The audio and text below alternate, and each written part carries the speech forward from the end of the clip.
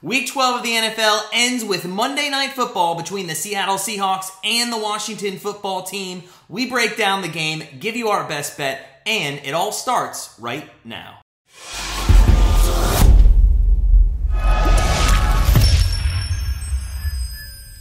Hey guys, it's Matt from GrandstandBettors.com, and Week 12 of the NFL season is just about in the books, but we do have a Monday Night Football pick for you all. Before we get into that pick and our prediction, just a reminder, if you're new to Grandstand Bettors, go ahead and hit that subscribe button so you don't miss any of our NFL picks and predictions all season long. While you're at it, smash that like button for another great weekend of football. Ohio State went down. Bama was taken to overtime. Just absolute chaos in college football. But without further ado, let's dive in to our Monday Night Football matchup between the Seattle Seahawks and the Washington football team. The Seahawks are a 1-point favorite in this one with the over-under set at 46.5.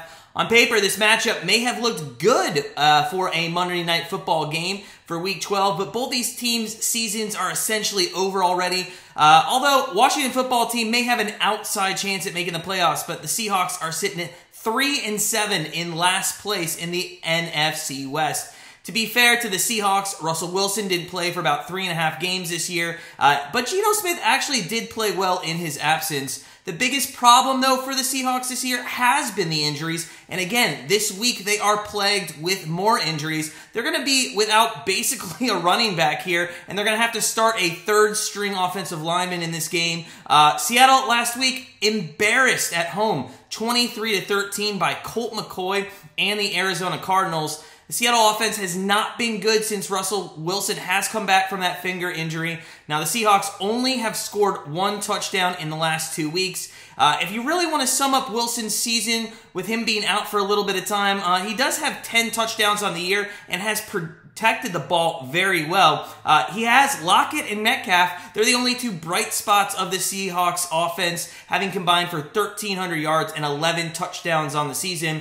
If you look, though, at Washington's secondary this season, you would see that they are 5th worst passing defense in the league, giving up 270 yards per game through the air. However, that is a bit misleading. Lately, they have turned things around. They are in the top 10 of passing defense in the NFL over the last 3 games, giving up less than 200 yards per game. So we really don't expect Wilson and this passing offense to have much of a day against them and the football team. If they continue to play well in their secondary, it's going to be tough passing the ball for Wilson and company. Now, we won't even talk about the Seahawks rushing game. They have no one. Alex Collins is going to be in the backfield. He's going to be facing a great rushing defense in Washington who keeps teams under 100 yards per game on the ground. The only way Collins will pop off in this one is if they can hit Metcalf maybe and lock it deep early on down the field, maybe get those linebackers to back off a bit. But Washington football team, they're coming into this matchup 4-6 in 3rd place in the NFC East, but they have won 2 straight.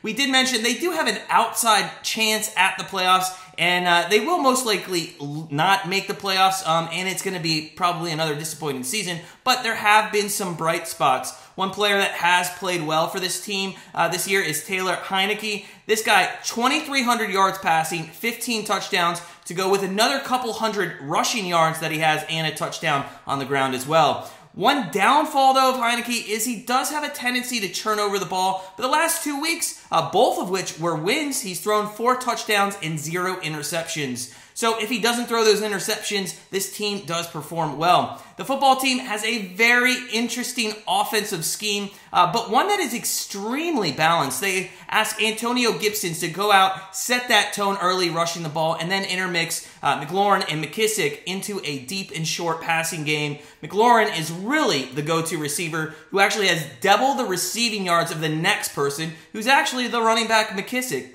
This Washington passing offense should be able to move the ball down the field very well against a depleted Seahawks secondary, one that is 3rd worst in the NFL, giving up 280 yards per game. If you add in Heinicke's ability to scramble and Antonio Gibson's averaging 4 yards a carry against a bottom 3rd rushing defense in the Seahawks, this one could get out of hand very quickly for Seattle. So who are we betting this Monday night?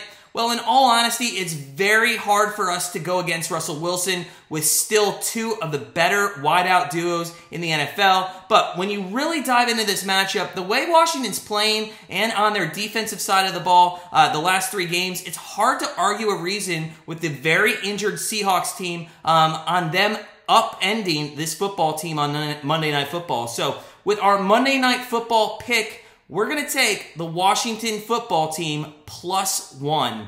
Now, we will be doing a live stream of this on Monday night, so go ahead, come on over to our channel, join us for that live stream at 8:10 p.m. Eastern Time as we do some play-by-play and have our live betcast. Also, if you're looking for a daily pick, join our Patreon. Only $6.99 a month. Help support our channel and keep it ad-free. You can check out the link down in the description below. And also, head on over to GrandstandBettors.com, become part of our family, and start living that grandstand life. But, as always, that does it for us here at Grandstand Bettors. Sit back, relax, get ready for Monday Night Football, and we'll see you live at kickoff.